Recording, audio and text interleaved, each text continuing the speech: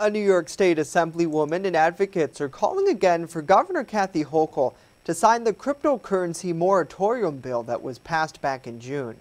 Assemblywoman Anna Keller's bill will essentially partially limit certain types of proof-of-work-based crypto mining operations in New York for 2 years.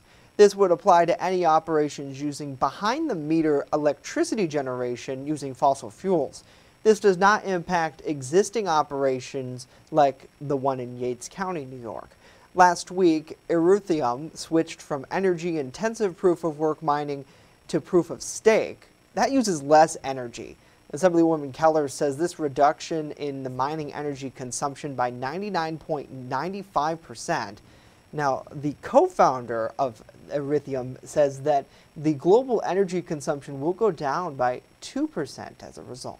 And although that sounds small, this is not even an entire industry. This is one fraction of one industry, and it had that profound of an impact. Now, if Governor Hochul signs this moratorium, New York would become the first state to ban certain cryptocurrency mining technologies.